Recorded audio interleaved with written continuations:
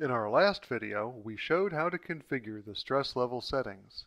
Now that ControlUp is showing us the stress situations, we are going to demonstrate in this video how to configure an email alert for those performance issues. The functionality that we'll show in this video can be utilized to produce email alerts for a variety of other issues: system errors, communication failures, application faults, and more. In ControlUp, email alerts are configured using incident triggers.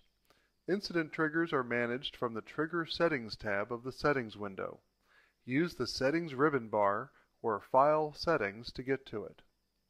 The list of triggers is a combination of triggers that are defined by you and your organization and dynamic triggers that are updated automatically by ControlUp Cloud Analytics, highlighted in yellow here. Dynamic triggers are built into ControlUp, enabling it to automatically record known issues and common errors in your network. Let's create a new trigger that will be activated every time a computer enters the high stress level. First, I click Add Trigger and choose Stress Level as a type of trigger I want to create. Please note there are many kinds of triggers that can be created, and a short explanation accompanies each of them at the bottom of the window. I want this trigger to monitor the high computer stress levels, so let's change the stress level to high or above. I can make a sophisticated filter based on the attributes of the object being monitored. I want to catch all occurrences of high stress level on computers, so I won't configure one, but we'll take a quick peek to show that you can build sophisticated filtering logic into the trigger. The filter window is similar to the Group Policy Preferences window in Windows Server Group Policy Editor. Let's limit the trigger to only monitor the VMware View folder and all of the child folders. I'll leave the default of all days so that this trigger will be active all the time. This next screen is where we define the follow-up actions in the event that our trigger fires. I can send an email, export the view as a CSV to disk, and also record an event to the application event log. I will choose to record an event to the app log. Let's make the event a warning, which will be recorded whenever the trigger is activated. Please note that whether or not you choose to configure follow-up actions, the stress level incident will be recorded in the incidents database for further analysis. I will also send an email alert to my user account.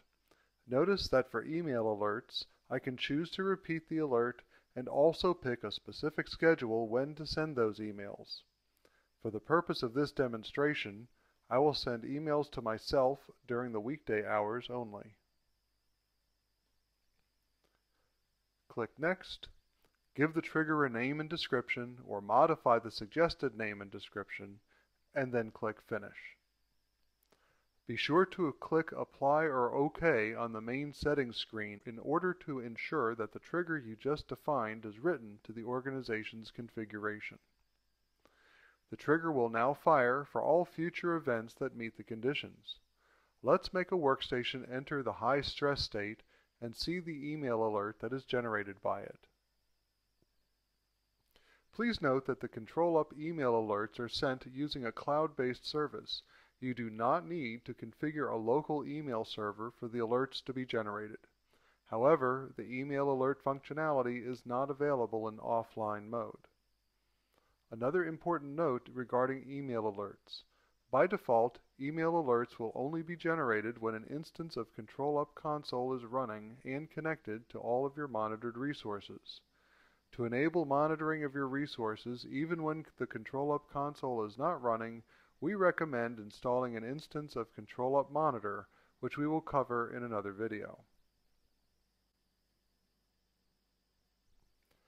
Notice that the email I received includes all of the relevant information about the trigger and the counter or counters that created the stress condition. This immediately gives you useful troubleshooting information. Triggers also generate entries in your organization's incidents database. In our next video, we will explore analysis and troubleshooting of these incidents with ControlUp using the Incidents pane. For more detailed information on incident triggers, please visit our website www.smartx.com and refer to the online documentation there. Thank you for watching.